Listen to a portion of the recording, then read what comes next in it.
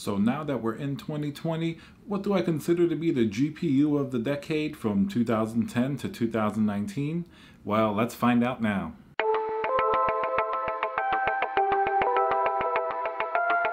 Hey guys, Tiago with Classical Technology here. Thank you for joining me for another video. Please subscribe if you enjoy my content. Smash that like button. Leave a comment below. I want to know what you think the GPU of the decade is and if you agree with my assertion. So let's get right down to it. The GPU of the decade, that's the last 10 years, is going to be the 1080 Ti. Now, I consider this GPU to be absolutely amazing. I'm going to give you 5 different reasons why I really think it's still good today, as well as being the GPU of the past decade. So reason number 1 why the 1080 Ti is so good, that's going to come down to the performance. Even today, if you buy a 1080 Ti, it's going to keep up with even a 2080. It has absolutely stellar performance. When it came out a few years ago, it was at the top of the food chain.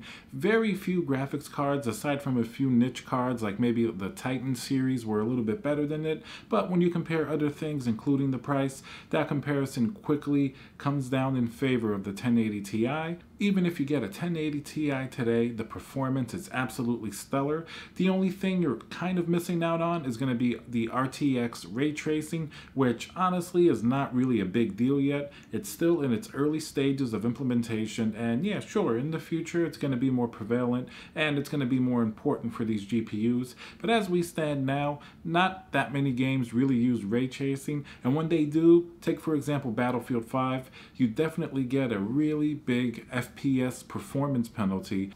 The second reason why I consider the 1080 Ti so good, and that's going to come down to the price. Let's talk about the price that it used to be. $699 for a top-tier GPU that remained on top for so many years. I mean, compared to today, you can see that the 2080 Ti is twice that price almost. So the 1080 Ti definitely presented itself as being an awesome price at the time.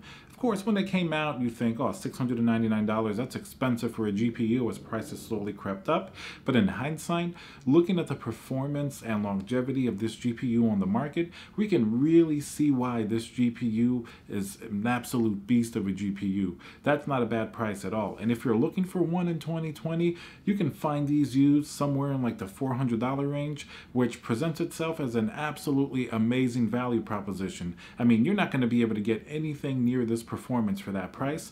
Like I said, the only thing you're going to miss out on is maybe a little bit of ray tracing if you're sort of on that cutting edge, but that technology is still a little bit too new and most games don't take advantage of it, and it's really not well optimized even for the hardware that does, so you're not really missing much. So if you're still in the market for a powerful GPU at a pretty fair price, I think the 1080 Ti definitely deserves your consideration, even in 2020. The third reason why I consider the 1080 Ti one of the best cards of all time is its versatility.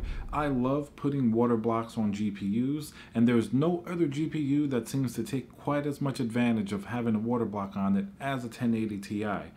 So yeah, sure, you can put a water block on something like a 1070 or a 2070 even, but it just seems like the 1080 Ti was the perfect sweet spot of price to performance. Anytime you put a water block on something, it's going to increase your overclocking headroom as well as give you much better thermals, and I always thought that the 1080 Ti was exemplary. For example, if you put a water block on a Titan card, yeah, you're going to get more performance, it's going to do better, but you're going to spend a tremendous amount of money to do that, as the Titans are generally much more expensive than the Ti version, and that kind of erases that value proposition a little bit. But the 1080 Ti, I really feel like, is the versatile sweet spot, even if you're air cooling it regularly with its cooler or with the third-party coolers, or if you're doing water cooling. The fourth reason why I think the 1080 Ti is such a beast is that it can be used in literally varying different applications without any issue.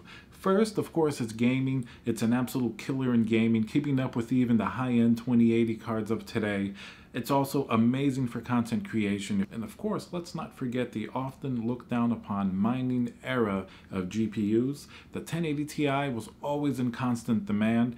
Like literally people would have whole mining farms with this card, and that's because it presented one of the best performances relative to sort of its power draw and its heat. So that's testament to why it's such a great GPU in varying cases. And the last reason why I think the 1080 Ti is such a fantastic GPU for some reason, it's still been able to stay sort of in like the heart of gamers. A lot of times you'll have hardware released that's too expensive and people really hate it off the bat. They never like it never warms up. But the 1080 Ti seems to be like one of those cards that when it came out, people were in awe of its performance.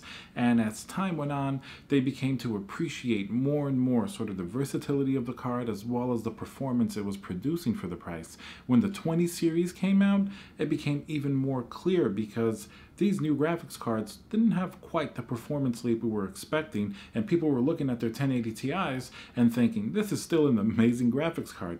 Usually, when a generation changes, things are outdated a lot faster. So the 1080 Ti really retained its crown even going into the 20 series cards. So even today, it's a fantastic card. So if we juxtapose all of these different elements that we've spoken about, I really think it creates a fantastic graphics card that's still extremely viable even if you purchase one today. Alright guys, thank you very much for watching. Hope you enjoyed my video. If you like my content, remember to subscribe, smash that like button, and I'll see you guys on the next video.